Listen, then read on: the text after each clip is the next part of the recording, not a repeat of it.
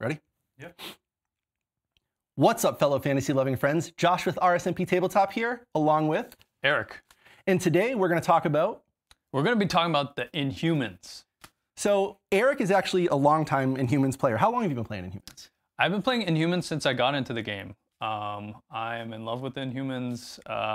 I'm an OG fan, one would say. How long have you been playing? I've been playing basically for about 2 years now. Yeah. So what are you going to talk about today about Inhumans? You're going to kind of give us the rundown of why you like them, why you play them, and how you've been doing with them? Yeah, so I'm going to go through all the models for the Inhumans. There's not many. There is 1, 2, 3, 4, 5, 6, 7, 8 models that are affiliated. I'll talk about a couple splashes, and we'll talk about their 3 tactics cards. So very short, concise. For all you Inhumans fans, this will be a great video for you, a great breakdown. I'll talk about some competitive plays as well.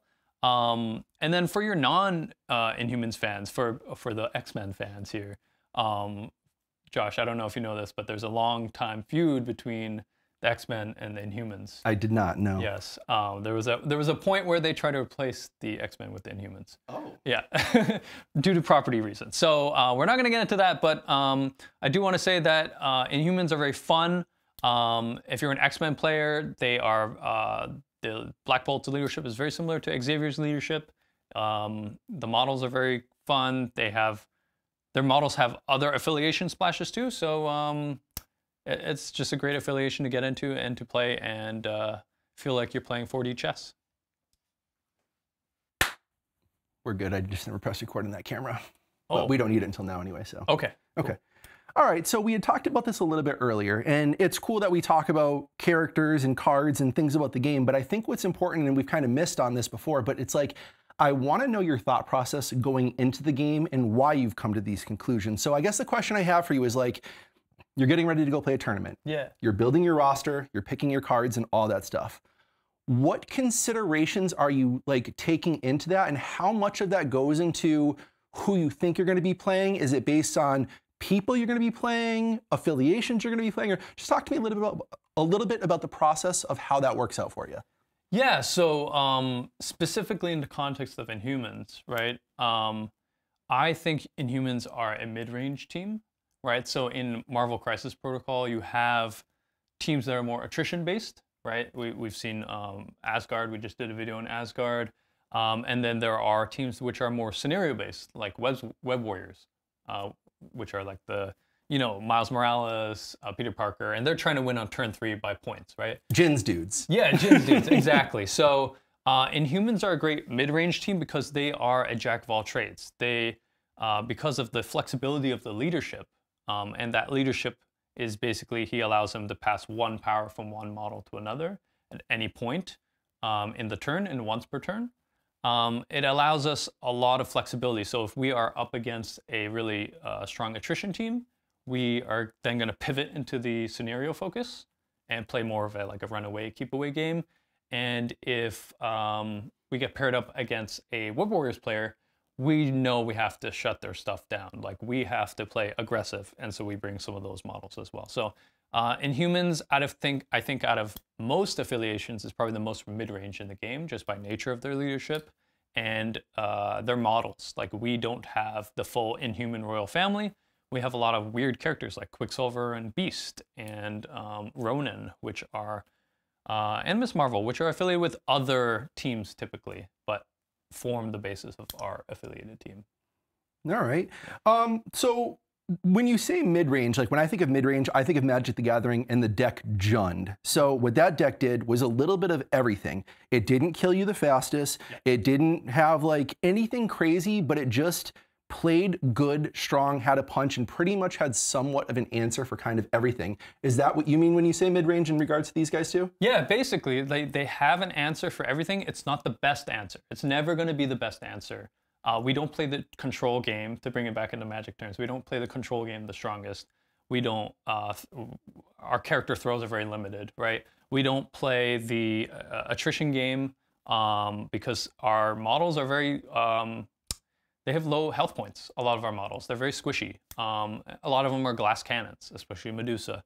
So, and Miss Marvel. So that's sort of like, I think it fits that sort of archetype that you've brought up and that comparison as well, because we're just kind of in the middle of the pack, but there are times in the meta when the mid-range shines, and we'll talk about that maybe in a future video about the meta that's going on right now, and about those considerations. But my point here is that Inhumans are always going to be relevant because they're always going to be in the middle of the pack and always on the upwards part of that pack, just by the strength of their leader and the strength of their leadership as well. Okay, so you're getting ready to go play a tournament. Yeah. What's the first thing you consider? Is it your roster? Is it your tactics? Well, obviously it's your affiliation, right? So you've determined you're going to play Inhumans. What's your next step after that? Yeah, so for me, I think it's really important to think about the people and the teams that you're going to expect to come up against. I think that's like, it's important to know that because that will shape the roster that you create. You can go to any event. You could bring your full affiliated team and you could still have a great time. But if you are trying to place well at that tournament and trying to counter the strong picks there, you always have to keep them in mind. So for me, I like to just think of the top models in the affiliation. I don't want to think about every model in the game, right? But I know, like, if I'm going to this tournament, I'm probably going to expect to see Namor, like if we're talking about a tournament that happened recently. And so I need to have answers for that. There's going to be a Web Warriors player. I know that. So I think oftentimes, not to go too much on a tangent, but oftentimes we as Marvel Crisis Protocol players, we get down on ourselves and we think that certain models are kind of less useful than others, and we just write them off. Like, we could be like, oh, well, Lockjaw, he doesn't have much mobility, and he really is a one-trick pony dog. And I'm just not going to bring him because he sucks. He only does that. But I think we should instead think about, maybe we should realize that maybe we think this way because of the opponents that we're consistently up against, right? And that should always shape the roster we're playing. So Lockjaw has his uses, Beast and Quicksilver, they have their uses, but maybe in different metas. So I'm thinking about that all the time when I enter into a tournament. It's kind of a complicated way to put that, but and you're not always going to know the opponents you're facing either, but just to have an idea of the models that you might be facing. Okay. Now, with that being said, going forward, like you're getting ready to go for the tournament, is there a model or models that are just guaranteed, you know you're playing these guys, snap, taking it, they're probably hitting the table multiple times throughout this tournament? Yeah, for sure. Yeah. In the Inhumans roster, I only bring 4 of them, actually. And so those 4 are, the first one is Black Bolt, because he's the leader. I have to bring him. Great model. Medusa is also another model. She is the true ruler of Attilan. That is the home of the Inhumans on the moon. A little bit of lore drop there for you. And she's a great control piece for us. She's our glass cannon. And then I usually bring Miss Marvel, who is just a workhorse. She does everything you want to in the game, but again, she's very fragile. And Quicksilver, who is our extract grabber. So these, for me, right? The one thing I want to stress about Inhumans is there are so many different playstyles in affiliation, right? So me, as an Inhumans player who has done recently pretty well in some tournaments, and maybe we'll talk about that in a bit, I'm going to have a different playstyle from another great Inhumans player, Brian Freddy, who is on the Advanced R&D podcast, part of the Gamers Guild. His play style is totally different from mine. He plays a lot more of a control-y play style. And so even in affiliation, there's different ways to play it, and it's fun. And that's not the same for like Web Warriors, right? So that's sort of my take. I take these 4 models.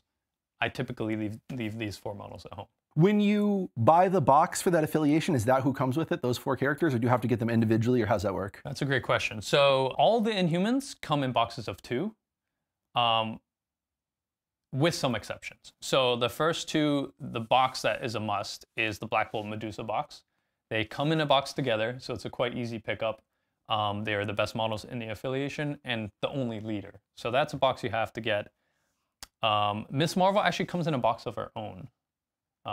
So she's actually unique in there. She's one of the exceptions I wanted to bring up. But I think she is an essential model. She's a really fun model to put on the table. She has a lot of mobility. She does a lot of random things we'll talk about in a bit. But with that core 3, you could run a lot of games, and then you just splash the rest. Let's talk about, and then the second box that's pretty important, I think, is Lockjaw and Crystal. They come in a box together. So that's another great box. So with basically 3 boxes, you've got an Inhumans team you could run till the end of time. The other characters are a little tougher to get. Quicksilver comes with, I think, Scarlet Witch, because they are related in the Marvel storyline, right? They come together. Scarlet Witch is not affiliated, but Quicksilver is. Beast is another weird one. He comes in a box with Mystique.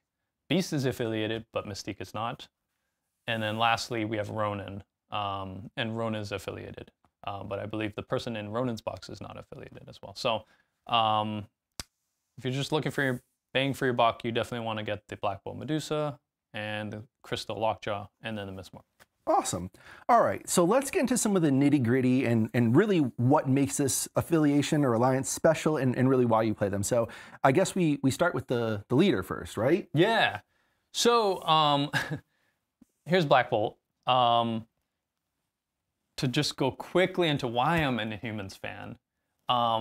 You know, have you ever done those like quizzes online of like answer these 10 questions and they'll tell you what type of Harry Potter house you're in? So I did one in high school with my buddies, and we each did one for Marvel. And so I got Black Bolt. I don't know why. I guess I was a quiet kid, but you know, my friends in Toronto thought I had something important to say. We did all these quizzes together, so I didn't answer any of the questions for myself. My friends would have to answer the questions. Okay. So I like that. it was like more of it was a cool experiment to see how people see you. And I got Black Bolt. A buddy of mine got Hulk because he was like in the gym all the time, and so you know, those kind of roles stayed with us, and just over time, you know, it's a nickname for each other. Black Bolt's mine. So I'm a huge Black Bolt fan. I've read a ton of Inhumans comics. I was not a fan of the show. Oh. There was a show out. I was not a fan of the storyline of the show, but I love the actors. I think Anson Mount is amazing as Black Bolt, and to see him in Multiverse of Madness was really special for me. So that's why I'm bringing Black Bolt as opposed to other leaders. In affiliation, we have to bring him. He is our leader. He was known as a boat. I think that's the term that people used to refer to him as, because he doesn't really move much. He stands still. He has a 6-die energy builder, which has Pierce, so it's a massive attack. It's really strong. But he doesn't have much mobility on his card. He lacks action compression. We've talked about that on the channel before. He doesn't have charge. He doesn't have hit and run. What is action compression? I've heard you guys use that term. Can you explain that?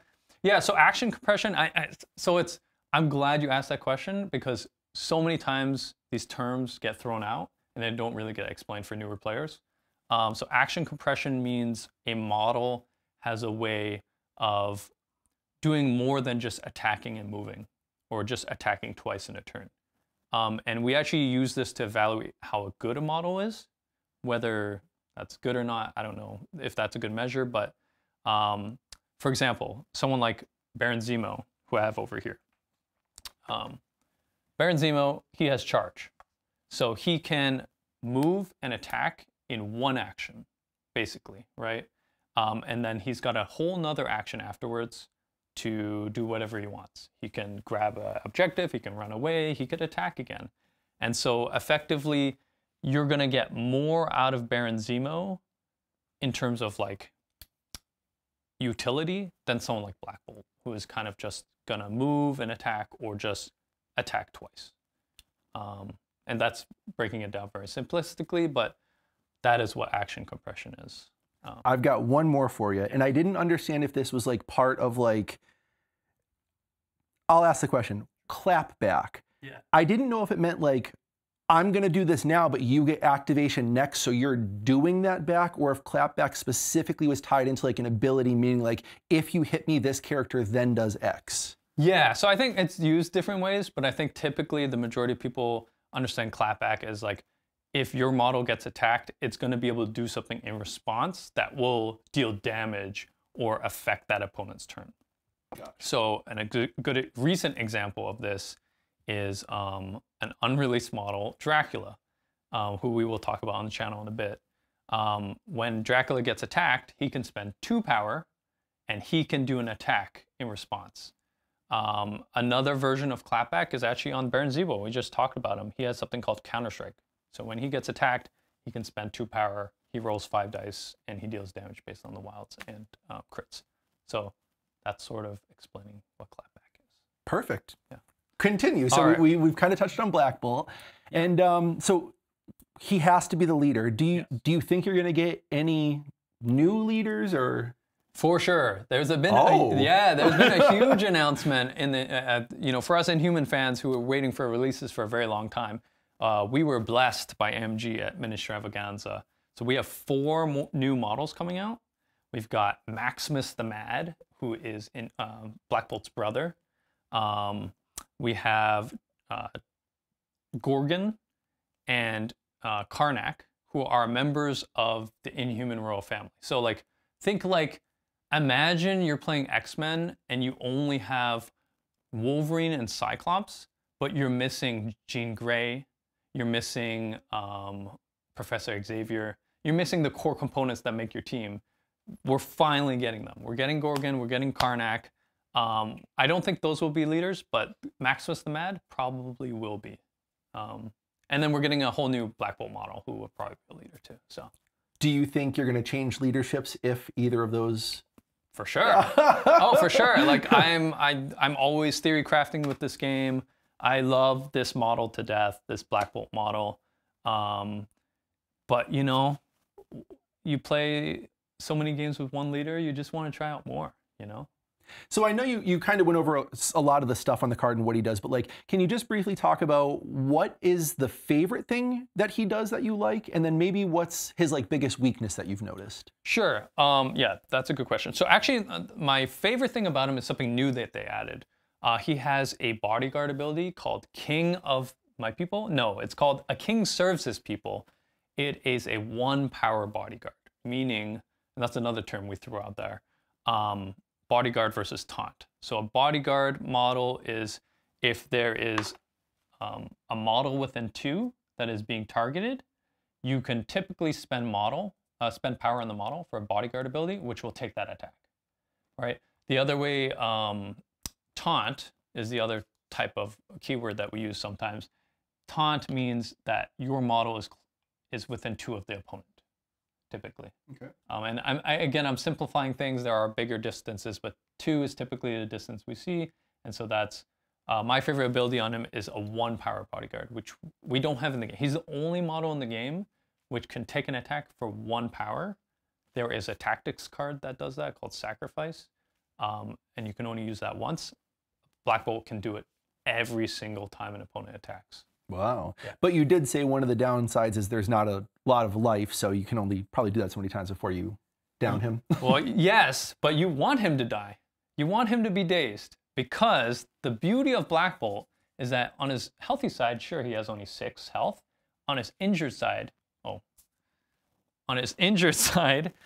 he has 9. Oh, okay. He has 9 health.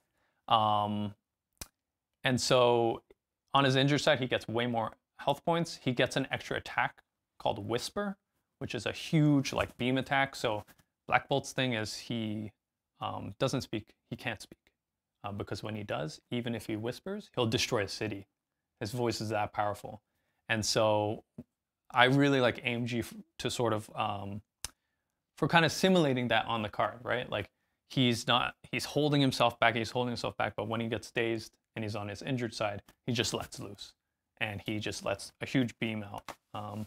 So yeah, so that's probably the bodyguard and the beam are probably my favorite parts of Black Bolt, and my least favorite part, it's so hard to break these down, but it would probably be his lack of action compression. I already brought that up, but long story short, I don't even think that's a downside for Black Bolt. I think he is just a really, really solid model, and I think his lack of action compression is actually a way to balance him, because otherwise he would be too good. Awesome. I think that's what I've noticed in the game. It's like there's give and takes on everything. I think AMG spends a lot of time clearly developing these cards, play testing them to make sure. And I think that's what makes the game fun. It is well balanced, and that's why you can pretty much grab any characters that you like and at least have a chance. Yeah. I do think there are certain characters that have an advantage, just like everything, every type of game. But I do think you can pretty much play what you like in Marvel Crisis Protocol, which is one of the reasons I very much enjoy this game. So, Black Bolt, out of the way. Who's the next character you're probably going to grab or you want to talk about? Yeah, so let's talk about Medusa here. So we'll just move some of this stuff down here. So Medusa is you know, she's queen of the Atlan people, and she is essential to our game plan. So she has an ability called Royal Decree, which is a 2-power ability. If she is within 2 of an ally, she can spend 2 and she can jump off that model within 1. So what that means is she has action compression. And this is limited to once per turn per model, so which can be confusing to some people. But what that means is, let's say she's jumped off Beast here. She can spend another 2 power. She can't use it on herself anymore because she's used it, but she can use, let's say, Beast. She could take Beast and she can bring him up within 1. And then if she had 2 more power, let's say Ronan is over here, she could be like, hey, look, I have 2 extra power. I'm going to bring Ronan back here. So she has a lot of ways of controlling the board. She feels like a queen in chess. Oh, okay. She is moving everywhere. She is very deadly, and the opponent wants to take off the board as fast as possible. And maybe that's a good analogy. The Inhumans are probably the closest affiliation to a traditional chessboard in sort of the roles of the people there. So I guess if people are gunning for Medusa right off the bat, having Black Bolt to be able to kind of take that bodyguard is something you do often, or is that not something that comes up? All the time, all the time. Medusa has 6 HP, but she only has 3 defense. She has 1 more defensive sort of ability. It's called Living Strands. She has the power to control her hair. So opponents can't re-roll their dice into her. So she has some defensive tech, but at the end of the day, 3 defense is very low in this game, and if she gets attacked twice, she's probably going to go down. So I'm always looking for places to position Black Bolt to get in that bodyguard range, and I think players who are playing Black Bolt should always try to be in bodyguard range of key pieces. And that's why I typically put extracts on Medusa, because I want people to go after her, and I want to be able to make it easy for myself to just say, hey, look, I don't feel bad about placing Black Bolt within 2 for that bodyguard. And then next turn, she can Royal Decree him back. She can go off of him. These are like some ways that you can kind of use the Inhumans. Nice. Yeah. So, I mean, at the end of the day, Inhumans are pretty complicated for an affiliation. You can play them very simply, but they have so much depth to them that can be overwhelming to players. To quickly bring it back to Black Bolt, his leadership lets you pass 1 power per turn.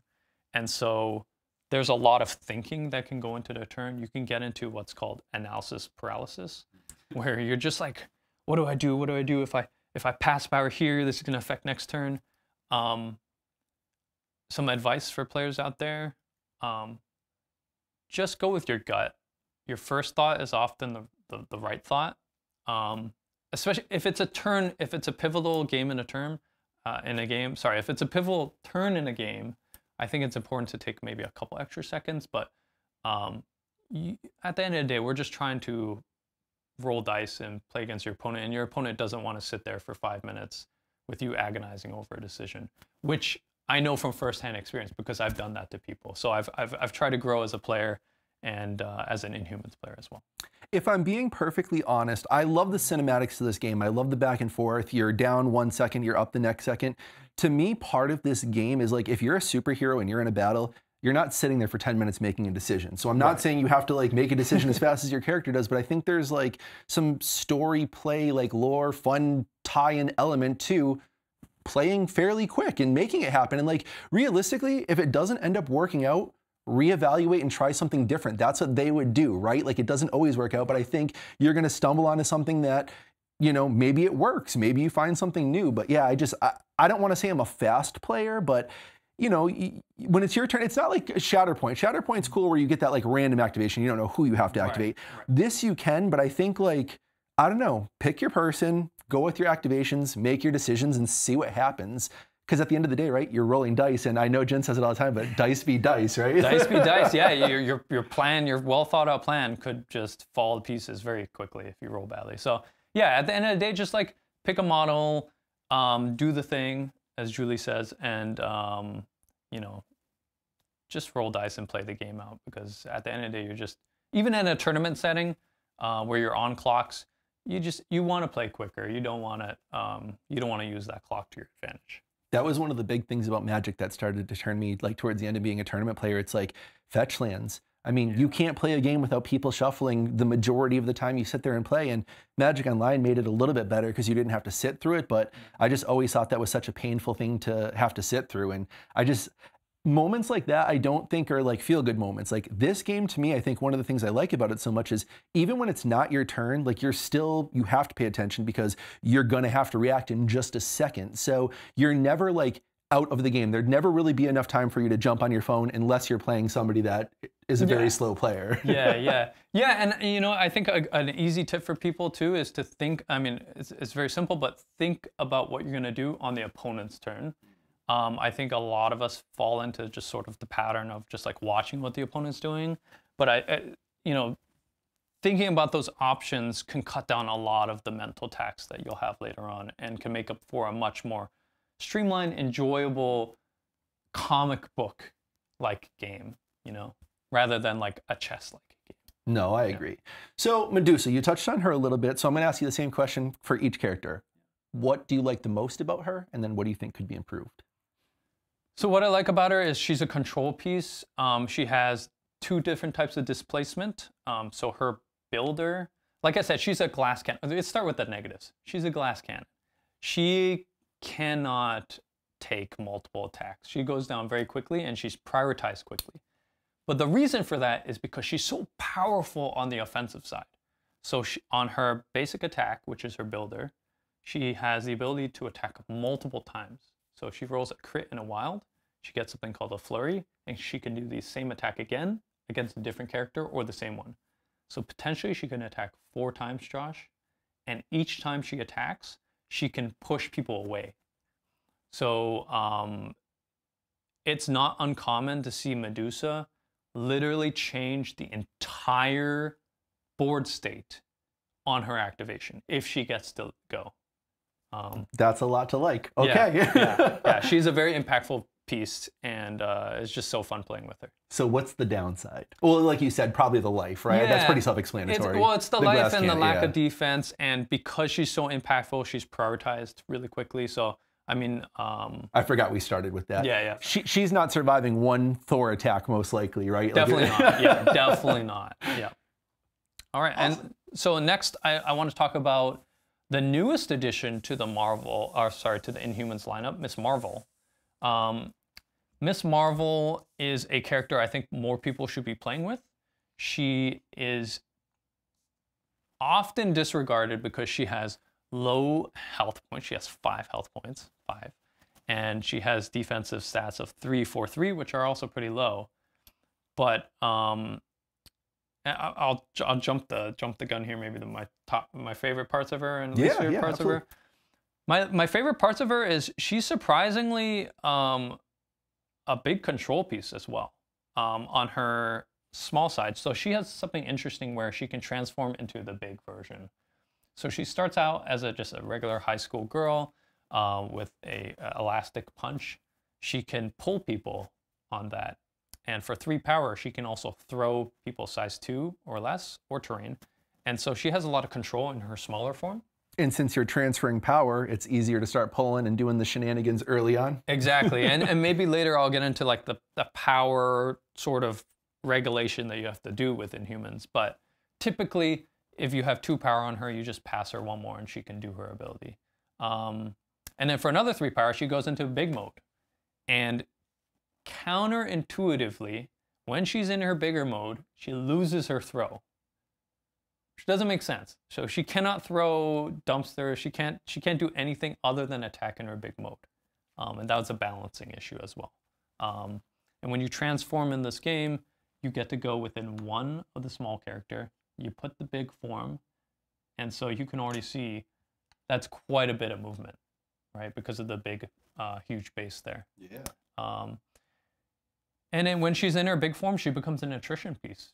She rolls 5 dice. She can reroll 3 times.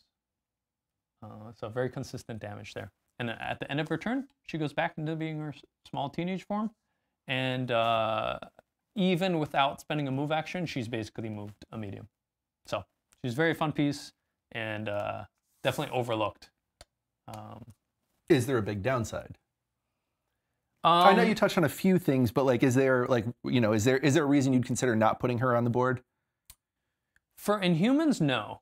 My 3 go-tos are typically these 3. Outside of the affiliation, she lacks power generation. She only has a gainer on her small side, and she really wants to have 6 power, like at the start of her turn, which is a lot to ask, right? Yeah. So she struggles a little bit with power gain, but if you're playing her in Steve Avengers, first Steve 1, she's also affiliated in Avengers. You only need 4 power now, or no, you need 5 power. Sorry, and so it's just like easier to get her there. And the other downside is not having the throw on her big side. It throws you off. Like you won't realize that unless you've played with her a lot, because it's just counterintuitive. You're like, oh, she's bigger, she should be able to throw things still, but no, that's not the case. Awesome. Yeah. Next, I want to talk about Quicksilver here. Is that cool? Yeah, definitely. All right. All right, so next we'll talk about Quicksilver. So Quicksilver, the reason why I've kind of brought him up before talking about the other more, I don't know, canon Inhumans, is that Quicksilver is often my competitive piece. So he is my extract go-getter and keeper for most of the game. We could talk a little bit about why he's so good, maybe more in depth in a sec, but his attacks are pretty weak, but he is very good at staying alive. He has sort of the Web Warrior thing where he gets 2 defensive rerolls, and he moves long. So he's like gonna go to a extract, pick it up, and hopefully stay alive. And that's typically why I like him. It's funny because I remember when I first sat down and played my first game, it's like I didn't realize that this game was so much about displacement, movement, those little tiny things. So every time I see a long mover now, I'm like, oh man, I really got to pay attention to what they're doing with that dude over there. Yeah, yeah. And on the vice versa, playing with a long mover is super forgiving. Yeah. Because it's like if you're off by a little bit, like it actually doesn't matter if you're long, right? You can get to probably the other side of the board with 2 movements. So it's really fun to play with Quicksilver. My favorite thing about him is that, well, we'll talk about it, I think, later. I think it's, these guys it's easy to talk about them and summarize what they do, but I think going in depth on the board and talk about their specifics, I think it's going to be really helpful to understanding the characters too. Let's do it. All right, cool. All right. So, hey, how's it going? So we're going to talk about Quicksilver's plays on a more practical level. And so the best way to do this is to show you. I've set up an F extract board. So we've got the extracts here, which are the orange tokens in an F shape. Shout out to Iwargame's mats, which are pre-marked. And so your F extracts are going to be Struggle for the Cube and Spider Infected. Both of them I think are really good for Inhumans. And this is the reason why, Quicksilver. So This is a little bit more in depth, but I wanted to kind of get this video out there so you could just have those deeper plays and those deeper analysis and understand where I'm coming from as a new entry, new foray into the competitive scene. So we've got Quicksilver here on deployment. We're going to set up Black Bolt on deployment. We're not going to set up the rest of the models. We're just going to use these two. First turn, you're going to want to go with a model that is not Quicksilver. You're actually going to want to go with Black Bolt or another model, but we know you're going to be running Black Bolt. You're going to pass a power with the leadership from Black Bolt to Quicksilver. So from 2 here to 1. So Quicksilver has 2. You're going to go with Black Bolt. Maybe he goes up. He spends the power to pick up an extract. Maybe he goes up and gets an attack off. We don't know. Doesn't really matter for the purposes of this video. Then turn 2, you're going to go with Quicksilver. Okay? And Quicksilver will then take another power from another model within 3. Let's say there is a Medusa over here. And so Quicksilver will have 3 power. And that's what we want him to have. So turn 2, he will spend 2 of those powers to use his active superpower Speedster. And this is why we place him in the middle, because he can get to the back Fs with no problem, because he's got Wall Crawler. So let's say he moves over here with the free move off Speedster. Then he will spend his first action to move towards their back F, get within 1. Let's put him here. He spends 1 power to pick up that extract, and then he can move back long to safety. And this is a safe grab on their far back extract. It's way more effective on their midline extracts, but this is sort of the unique Inhumans play that you can do. I do this all the time in tournaments. It catches a lot of people off guard. And if you are an Inhumans player, you should have Quicksilver in your arsenal for this play. Okay, so that's sort of the fun play to do with Quicksilver. Next, we're going to be talking about Miss Marvel. And we're going to be doing an in-depth play on her turn 0 or turn 1, which I think is going to improve your gameplay with her. So Miss Marvel, she loves C-shaped maps. So that means she likes Intrusions, which is a 19-point secure.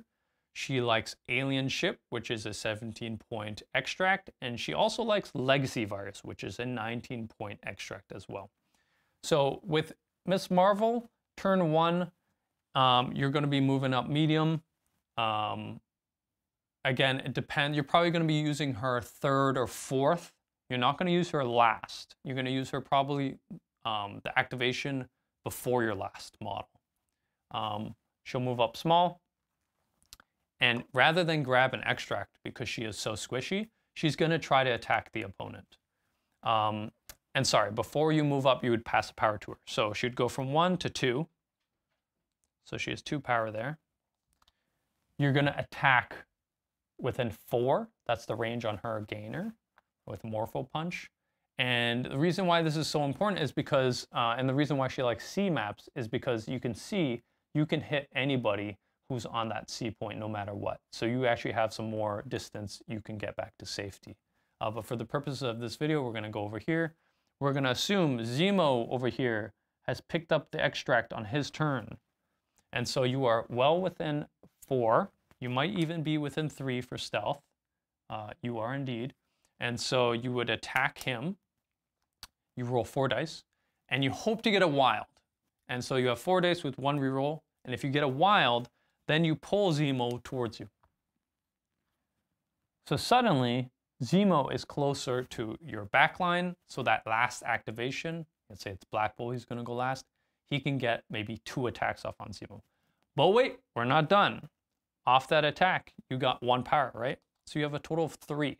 So you're going to use that 3 instantly to spend 3 and throw Zemo closer to your backline.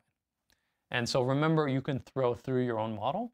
So you would throw Zemo even further into your backline. So Mr. Black Bolt over here, who started on turn 0, if he has not gone yet, he can attack twice into Zemo, and he doesn't need to move. He doesn't need to spend an action to move. So this is just a great line of play to play with Miss Marvel. It's huge control. People do not expect it, again, because it relies on you getting a wild. It relies on you passing power appropriately. And so if you're able to do it cleanly, you can get an opponent's model from their backline who is size 2 or less. She cannot throw size 3. Quite close to your backline.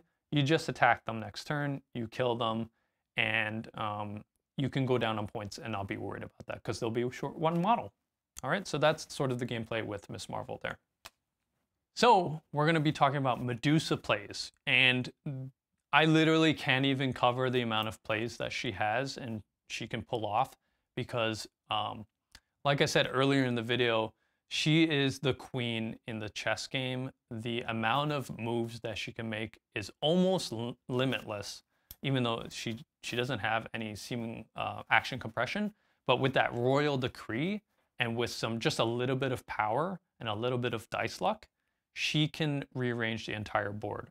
So we're not going to be talking about turn 2, turn 3, turn 4 plays. What we will talk about is turn 1 plays on one specific scenario that can apply to other scenarios. So seeing this will allow you to think about the applications of Medusa on other types of maps. Okay, so we're going to be talking about the L map, which is only one scenario in the game. That is Senators. So in Senators, there are 6 extracts. We're going to assume this is orange for now. There are 6 extracts, okay? And I'm not going to get into what Senators is. It is a 19-point game, so you could definitely bring Medusa and Black Bolt and Quicksilver into that game. And we're just going to assume this extract was taken. It's a blue one. Maybe the opponent took it, okay, already. So now we have 5 on the board. We're also going to assume that Black Bolt has gone.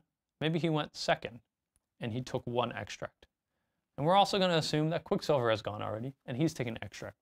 So what this means is you're going to want to go with Medusa on Senators a little later in the game, maybe not last activation, but maybe middle of the line, maybe 3rd activation, because you want your other models to have grabbed the Senators on the back line, on your safe line, and that allows Medusa to get some work off with Royal Decree. So Medusa starts with 1 power. You have by now had at least 2 chances to pass her 2 more power. So I'm going to assume that you only did this once. But if she did it twice, this is actually a really good. So let's actually assume you did it twice. So you went first with Black Bolt. You passed the power with the leadership to Medusa. You went second with Quicksilver. You passed the power from someone else to Medusa. So now Medusa has 3 power on her turn. She can use the leadership for the first time on her turn to pass another power off. Maybe that's from another model. Maybe that's the 3rd power from Black Bolt. Or sorry, the 2nd power off Black Bolt. So now she's got 4. There's a couple things you can do here. You can move within 2 of the models. Okay. And she can definitely get within 2 of the models here. Moves here. She's within 2. And here she's within 2 as well. And then she would spend 4 power there, to, well, 2 at a time to Royal Decree Black Bolt back, and then Quicksilver back. That's a play you could do. Typically, you're not going to be able to get that off just because your power is so limited. And so we're just going to assume Medusa has only been passed 1 power, which is more typical and doesn't put stress on your team. So Medusa has 1 power. Let's say Black Bolt has 1 power because he hasn't passed it. And you take a 3rd power. So you're starting Medusa's activation. She is within 3 of an allied model to use that leadership. She takes a power from them. Let's just say it's Crystal. Let's just say it's Crystal. She takes a power from Crystal. So Medusa has 2 power, okay? And so then what you could do is some interesting play. You have a couple options here. You can move here to be within 2 of Quicksilver, okay? You can then spend 2 power off her to Royal Decree Quicksilver into 1 of Black Bolt, so that Black Bolt can use his 1 power remaining to bodyguard. And then you could possibly be in range 3 of someone if they got really greedy. Maybe there's a midline secure to get an attack off, which would build more power, meaning she can roll the decree again. So like I said, the amount of plays you can play with her with a little bit of dice luck and positioning luck from your opponent is limitless. What I like to do with her is I actually like to move up with her within 3. Assuming he's there. I like to move up, evaluate my options here, and I can even spend 2 power off her to roll decree up here to the midline, which means you can hit their back line, which means you can hit whoever's taken their senator. Let's say this guy over here took the senator. There's a guy over there. Let's say it's Zemo again, punching bag of the day. And you can attack him. If you generate some power, then you can royal decree Black Bolt or another ally who's on this mid extract closer into defensive range. So there's a lot of different plays here. I just wanted to go over the most basic ones, and that is just moving up and bringing your guys back into the bubble that is Black Bolt's bodyguard. Okay, that's just one play you could do with Medusa, and I hope that little lesson helps you in the future. The next character I want to talk about is Lockjaw, who is the goodest boy. He is probably MCP's love child model. Everybody loves Lockjaw. He is he's just a lovable dog who's shown up in a bunch of comics and could teleport people insane distances in the Marvel world. So in our game, though, he can only teleport models within 3. But he's so awesome. He's so fun. I've got a little bit of tidbit on Lockjaw. So Shane's been on the channel before. Yep. Absolutely amazing, pillar of the community, wonderful guy. His Lockjaw is painted like a dog that he had that had passed away. Yeah. But if you ever play Shane and you see his Lockjaw, it's extra special. Shout out Shane. Thank you so much for all you do for the channel. We love you, man. Yeah. Yeah, and you know, I wish I had Shane's Lockjaw model because that thing is painted phenomenal. All right. So Lockjaw is really cool because my favorite thing about him is he makes the game a lot simpler by providing action compression for your other models. What that means is he teleports your other models up so they don't have to move. And it's just such a strong ability. We see Lockjaw splashed more often than he is in the affiliation. Because he only has a small move and he only has 3 defense. So what that means is he's not going to be surviving very much if he gets attacked, and he's going to struggle to be a part of fights to be relevant later in the game. But turn 1, he's probably one of the best models in the game. Wow, that's a pretty strong statement. Yeah. We've seen him back when Malekith was a tyrant in the game. There was a popular list called Cat Dog, where Malekith rides on a giant saber-toothed tiger, I think. And people would pair him with Lockjaw and just teleport him up. So then Malekith can just like go rampage on the opponent's backline. Nice. Yeah. Cool. And then the next model we'll talk about is Beast. Okay, so I'm trying to play the X-Men, right? And I like Beast as a character, but I don't know why. When I first looked at him and stuff, I was kind of like, I don't know if Beast is going to make my list. I don't know if I'm going to grab him all that much, blah, blah, blah. But every time I use this guy, and every time I really stop and read him, I'm like, how does he not make like the table pretty much every time? Because he's just so good. Yeah, he's a workhorse, right? I like him a lot. I don't know. I don't know why I was kind of turned off, but it's so hard to be like, choose any other model other than Beast, especially when you're playing the X-Men. Yeah.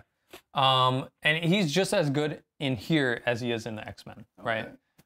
So Beast, the best parts about him is the 2-power throw. You know, we don't often see 2-power throws. They're often 3-power. And his power generation. He is actually surprisingly a good power battery. He gains power whenever he rolls a skull, because he has the disconcerting yet provocative superpower. And that comes up a lot. You roll a lot of skulls throughout the game, so he's gaining a lot of power throughout the game, and he's always power flush. So when I bring him in Inhumans, and like I said, I don't bring him in too many competitive atmospheres just right now because the meta has so many energy attacks, and Beast only has 2 energy defense, so he is very susceptible to those types of attacks. But when I'm facing more of a physical-based team, maybe someone like Web Warriors who have low die physical attacks, I'm definitely bringing in Beast. He moves quite a bit because he is a medium base, medium move, and we like to toss around that term a lot. So that typically means that a model can move pretty far. So there's a medium base. What about a regular? Well, regular she's base actually medium? a long mover. But just for size comparison, Right. if you were to move that, like how much are you really gaining on that medium? Quite a bit. Yeah. It doesn't seem like much, but that's basically the distance between a 1, right? And if you move twice again, it's considerably noticeable, right? Because basically, we'll just move this beautiful Baron of Dice box out, right? It's quite a bit of a distance. Now we're a little bit more than a 1 away, right? And so this used to be a big deal when Eyes on the Prize was in the game, but medium move, medium base means that a model is going to be more relevant. It's going to be more forgiving. If you move and you're like, oh, am I in range of this attack? You're probably confident. You're a lot more confident. It's easier to judge the distance, whether that's because the bigger base is just easier to see, or it's just practically it's just more distance. So he's my secure workhorse. If I have a secure out there, he can throw opponents off by passing him 1 power, and then he just stays on it. That's all he does. He doesn't attack very often in my games. He just moves, and throws a guy, and he gets 1 point. That's basically his role. Nice. Yeah. You should definitely run him in X-Men. Oh, he's in my roster for sure. Yeah. I mean, partially because lore alone, how could you not at least have him? He's got to be included. So I'm just going to go on a minor tangent here. The reason why Beast is in Inhumans is because he betrayed the X-Men. He supported the Inhumans in their conflict against the X-Men. And so now the running gag in the Marvel community is that Beast is actually the most evil of all the X-Men. Oh. Yeah, because he supported essentially genocide. So that's just like a funny. And Beast was like thoughtful and well thought out. So why'd you do that, Beast? I know, right? Well, I mean, as an Inhumans player, I appreciate it, but I also love the X-Men, so that was sad to see. Okay, cool. Tangent aside. Lastly, we'll talk about one of my favorite Inhuman models, Ronan the Accuser. Ronan is a model that is actually one of only 2 models in the game that can put out the Judgment Condition. And just to remind people what the Judgment Condition does, after you take damage, you put on the Judgment Condition. The Judgment Condition basically says that all the damage you take on that model for an attack, you get no power. So it eliminates the comeback mechanic of the game, which is, you would be like, whoa, that's like broken. That's like mind-blowing. Why aren't people playing Ronan more? And we'll talk about that when we talk about his downside. The reason to bring Ronan is he brings Judgment. Judgment is an extremely powerful condition. He's the best user of, I actually don't know the word for this. He's the best model to give out the Judgment Condition. Okay.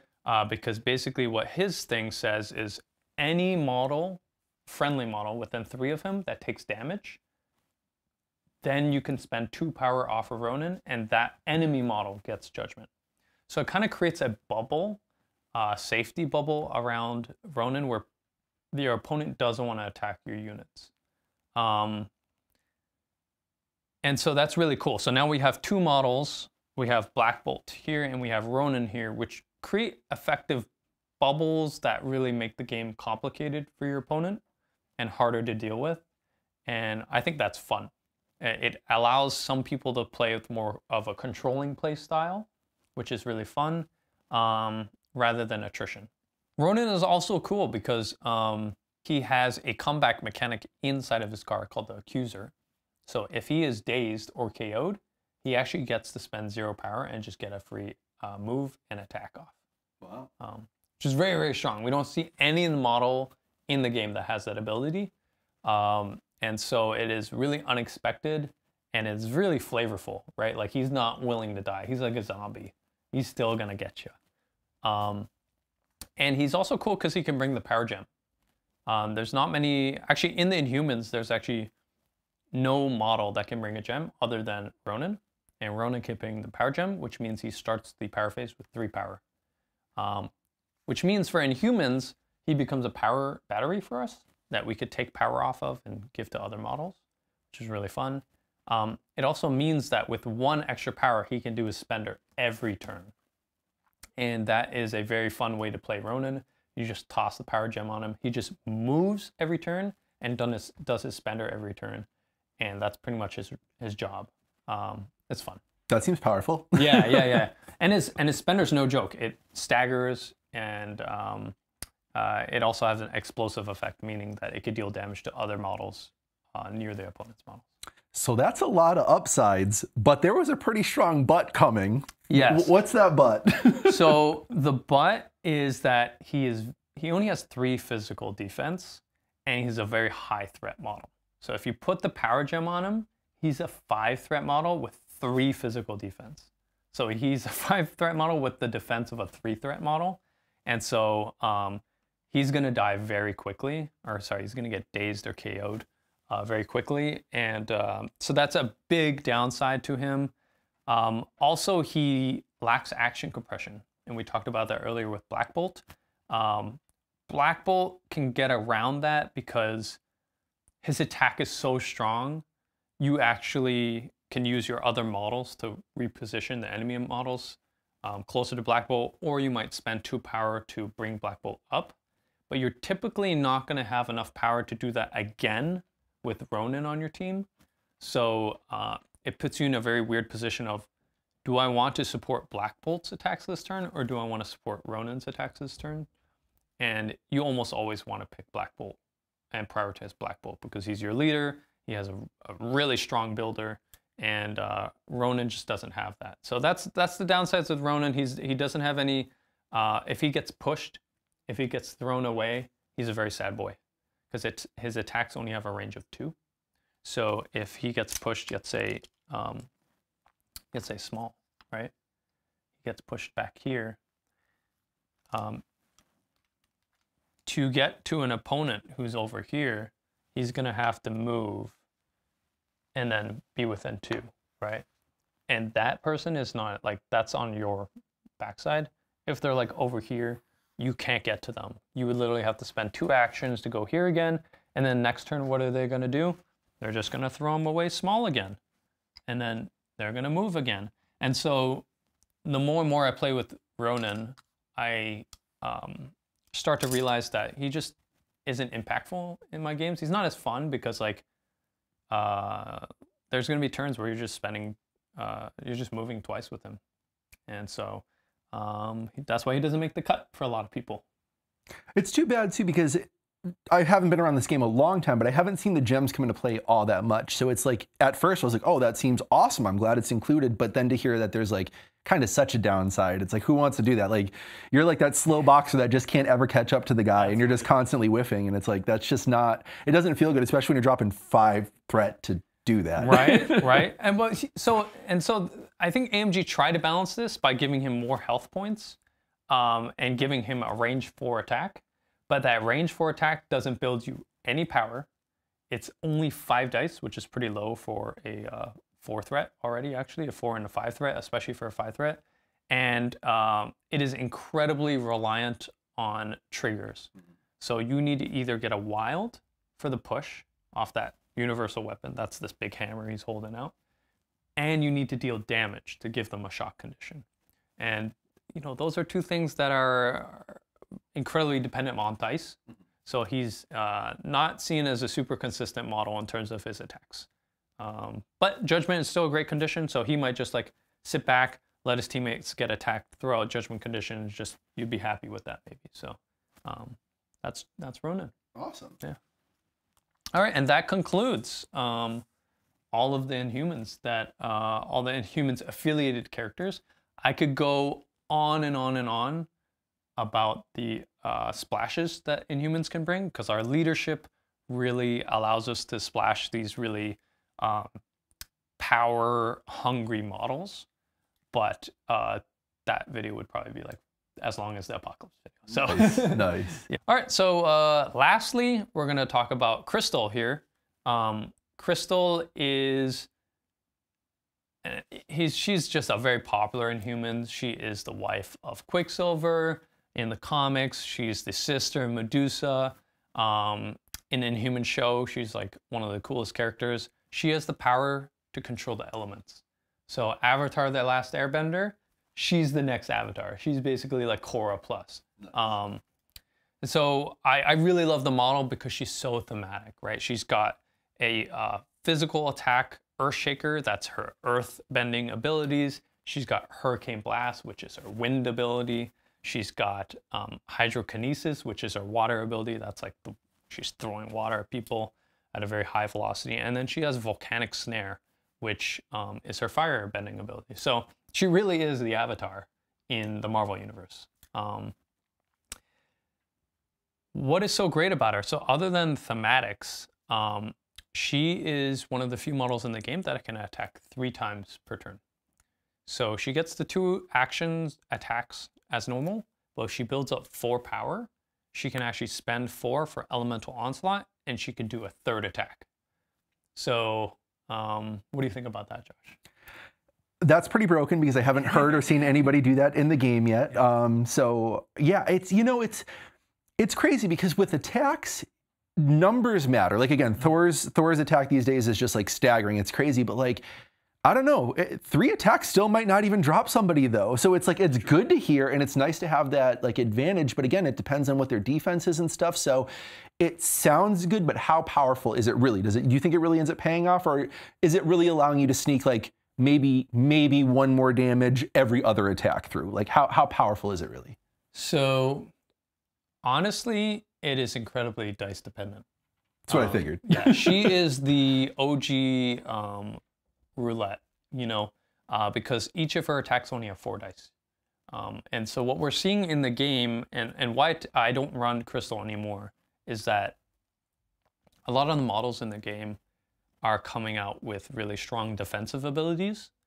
And I'm not mentioning what's called power creep. I'm not mentioning it. I said it, but I'm not going to go into further.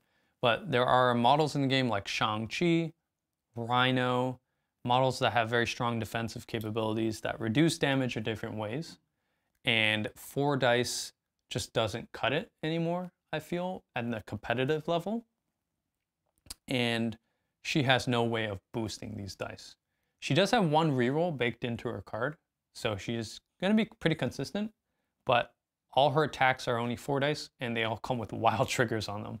So she's literally there for people who like to just roll a ton of dice and just let, Lady Luck do her thing. And she's fun. Like, don't get me wrong. She moves long.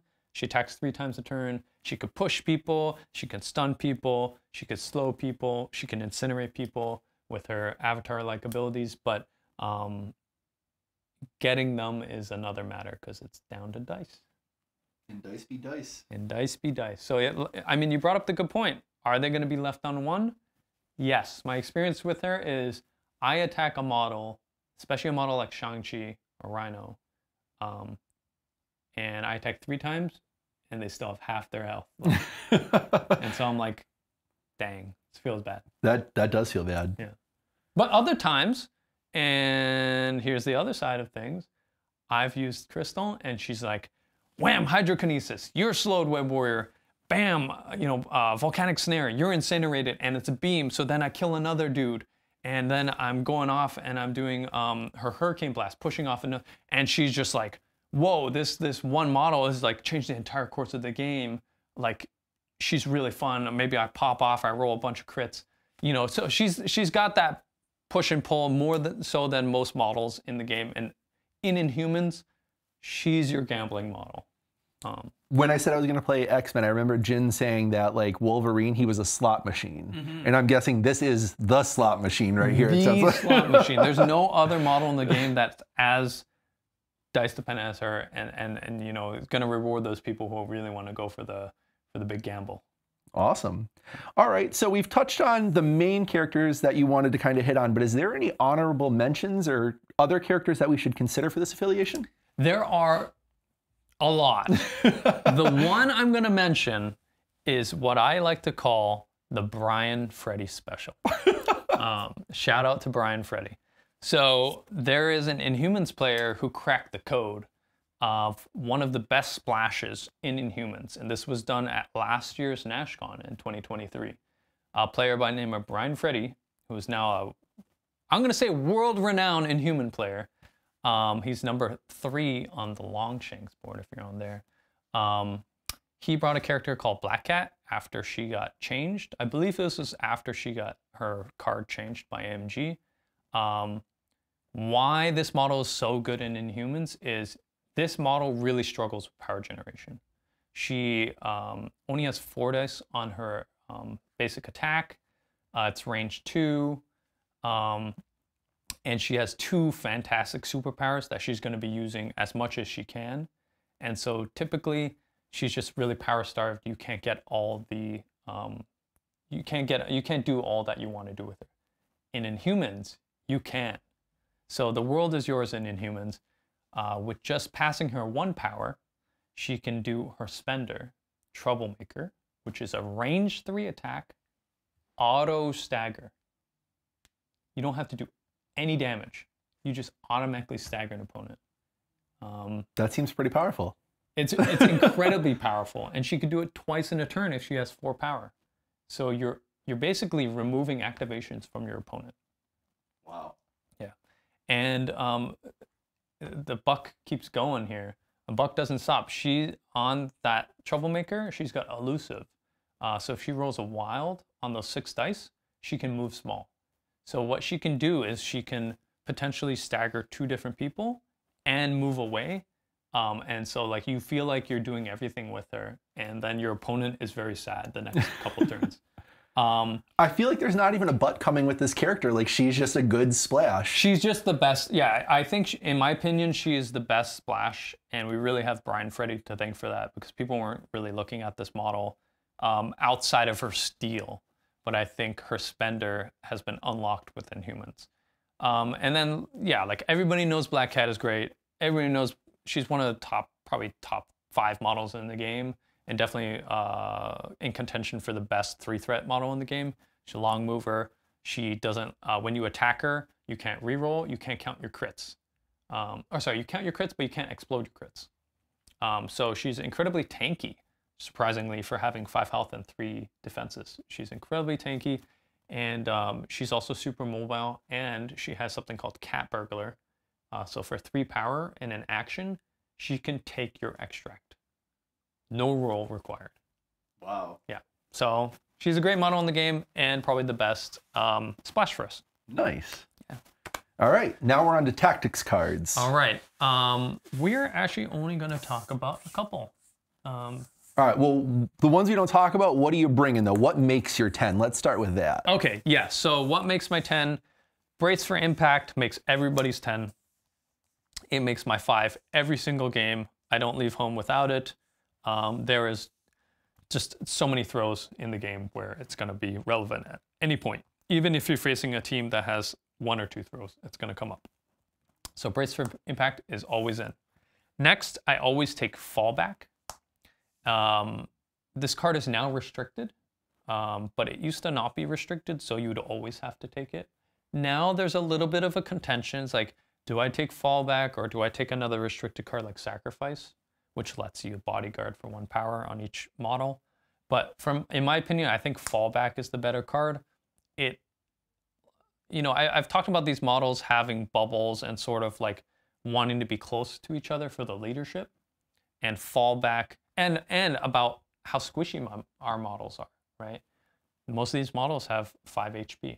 And so what Fallback does is it allows you to take 1 attack when you get targeted, and you spend 2 power, and you can move back and hopefully be outside of range of the second attack. So that's sort of the 2 cards I always take no matter what.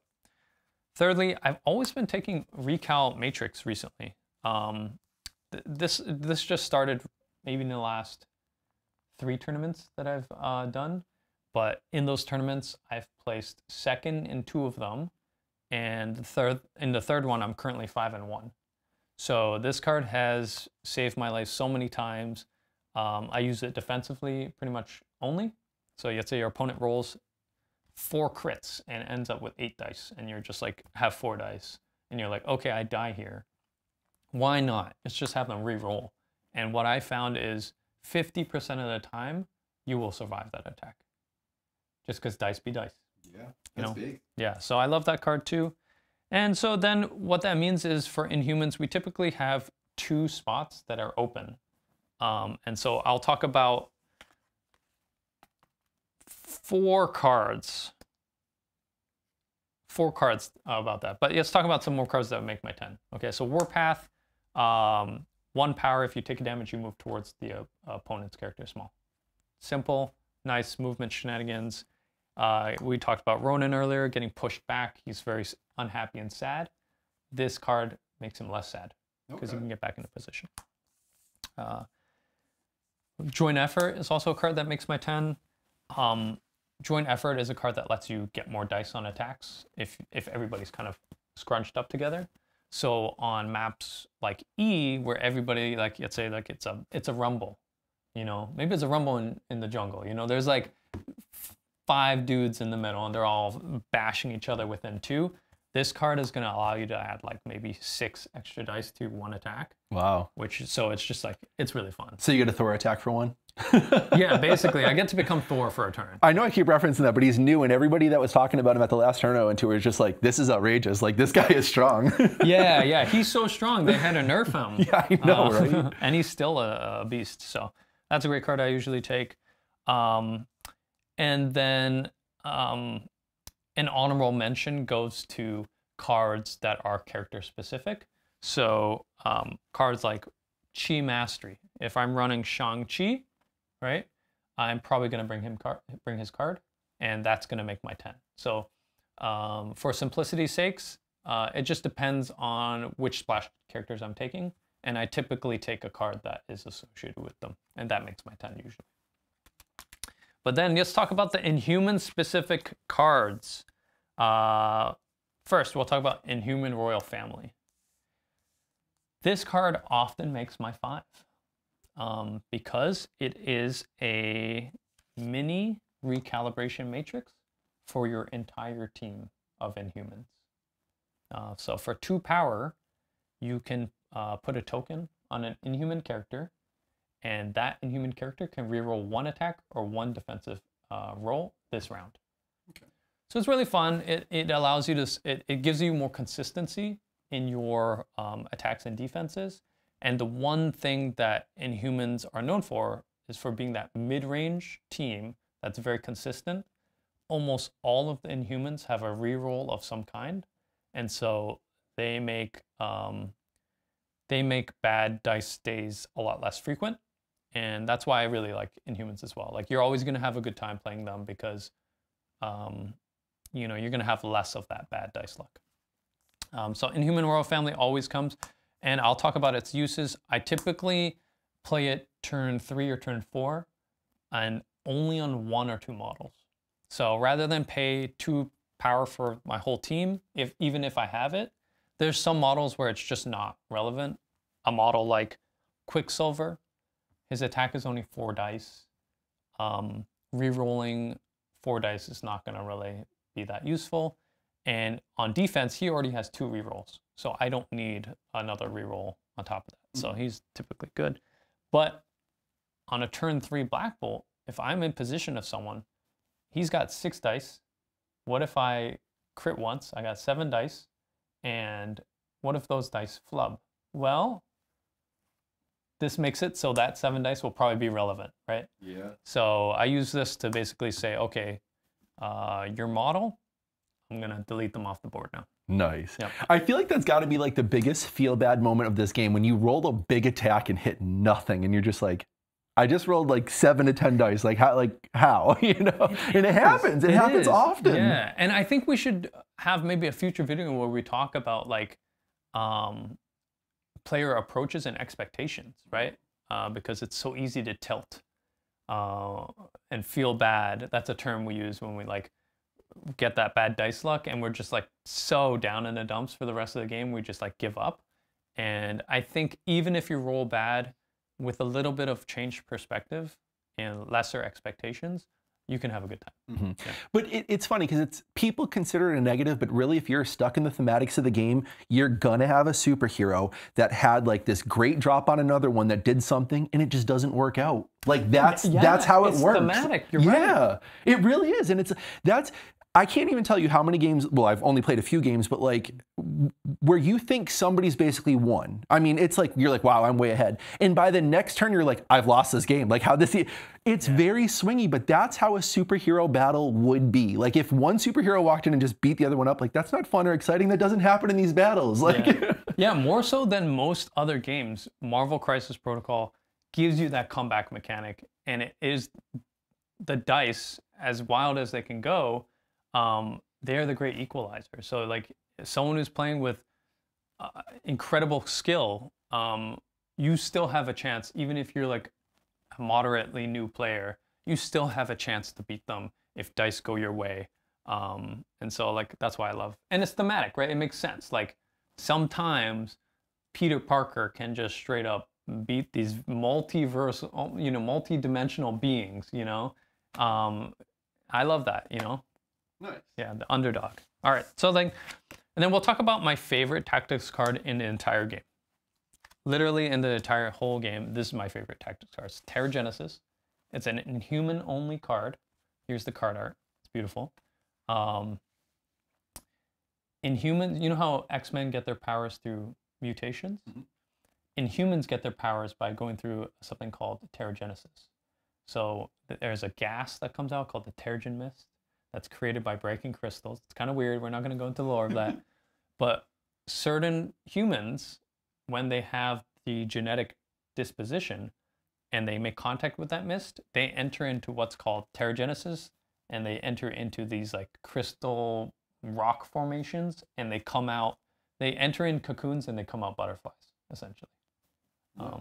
So that's the lore dump there. This card is great. So it's an active superpower.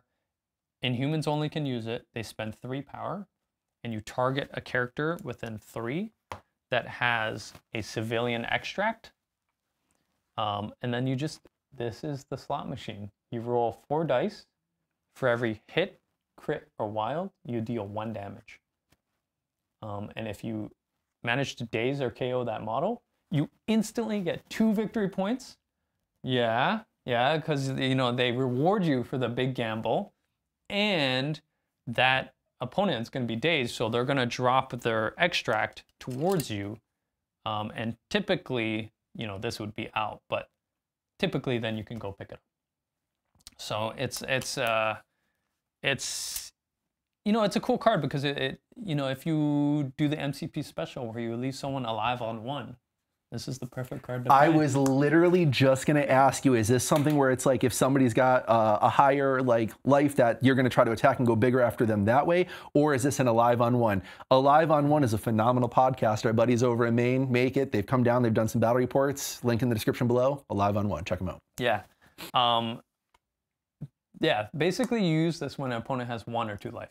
You never take the gamble if they have 3 or 4 life, unless you're going to lose the game 100% guaranteed. And as we just talked about, your loss is never guaranteed in Marvel Crisis Protocol. So you're almost always going to use it on 1 or 2.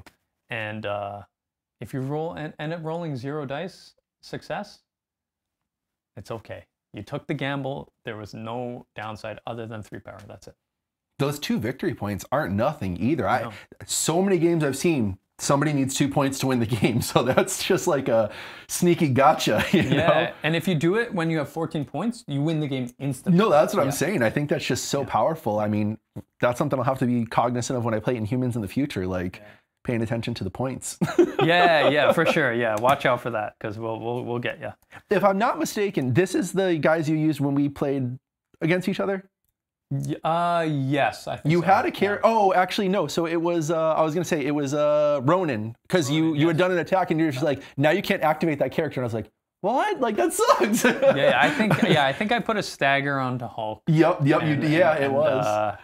That felt bad. Yeah. It was the first time I got to use Hulk too. I remember that specifically. I'm sorry. I'm sorry. I shouldn't have done that. No, you gave me a great game. Like, I had no business even being at the table. We had so much fun though. Like, that was awesome. No, dude, that was a really fun, memorable game for sure. Nice. So last two cards. I know I'm like inundating you guys with tactics cards and knowledge, but I think this is really important. We'll talk about Quicksilver's card here.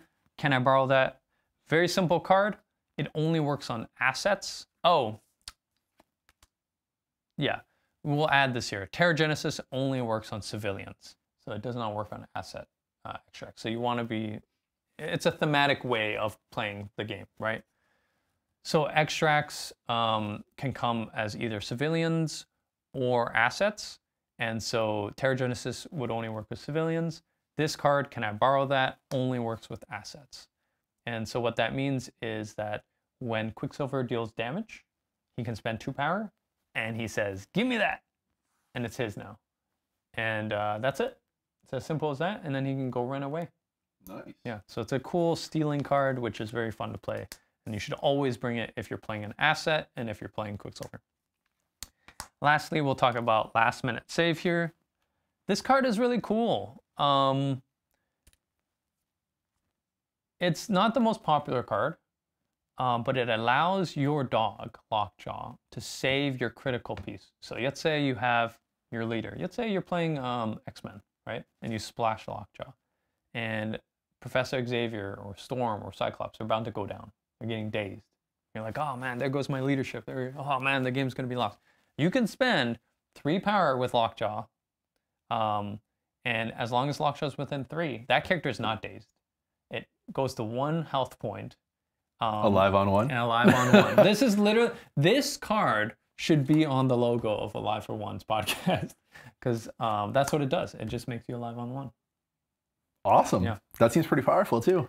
Yeah, it's super powerful, but it's less popular just because in the game there's a lot of ways to deal 1 extra damage. So you do that and you feel really happy, and then they throw some building into him. You know, like that's the way it goes. So with that concludes all the tactics cards for the Inhumans that I typically take. Awesome. And what missions are you grabbing when you play? Yeah, I am usually running civilians because of Teragenesis, right? I love that card so much. So I always take Scrolls, which is a 20-point extract. And I always take Spider Infected, which is a 17-point extract, which is civilian. And then I typically take Senators too, which I talked about in the Medusa portion, but that's a 19-point extract. That's a civilian. There's only 3 civilian extracts in the game right now, and I stress right now because they're going to come out with a cool pack of crisis cards very soon.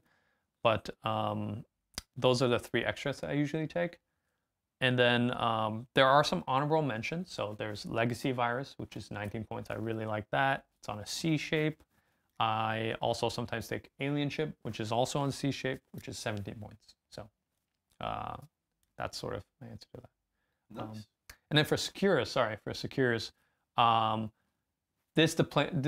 Securus really depend on your playstyle. Like really, the Crisis depend on your playstyle, right? You can play with any. Because Inhumans are such a mid-range team, you can play on any Crisis combo and feel okay and have a plan for that, right? They're the jack of all trades. They're like the Swiss Army knife of the game.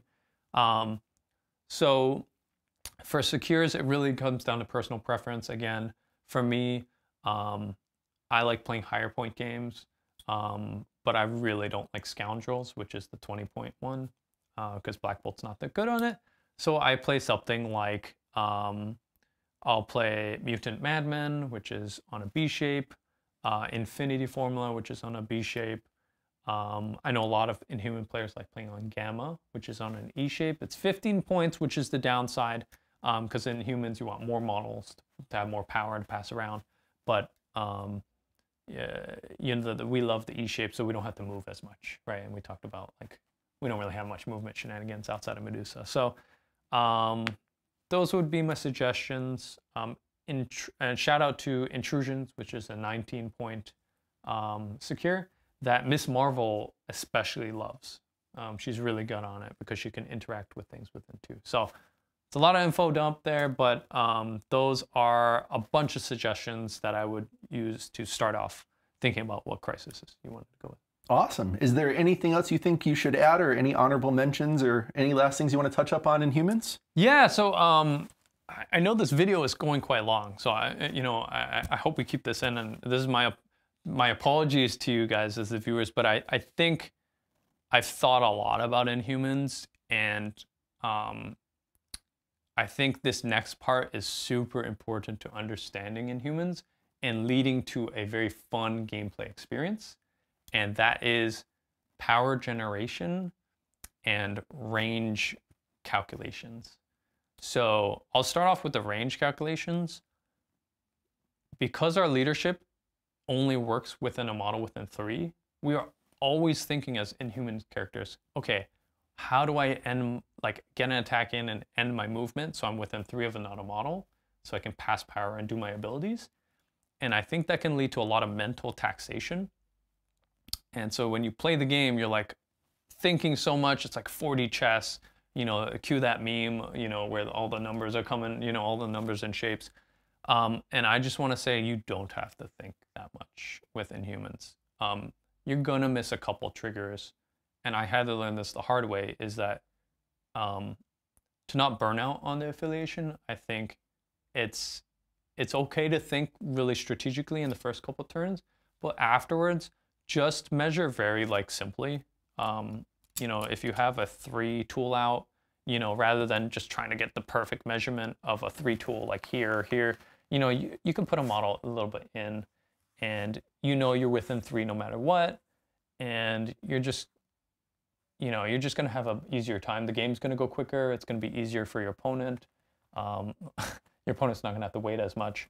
And so it's going to cut down on your mental tax, so you can spend that mental power and that time thinking about more other plays, you know, maybe talking with your opponent. That's always a fun thing to do. Right. That's my favorite thing. I said it in the last update video. My favorite thing is, who are you and what are we doing here today? Yeah. And you can get that in Marvel Crisis Protocol, you know, even in tournaments. So that's my little talk about mental taxation. And then power generation. So in Inhumans, the other mental taxes, you're always like, okay, how do I have enough power to do all these things? You know, if I'm passing power from one model to another, you know, sooner or later I'm going to run out.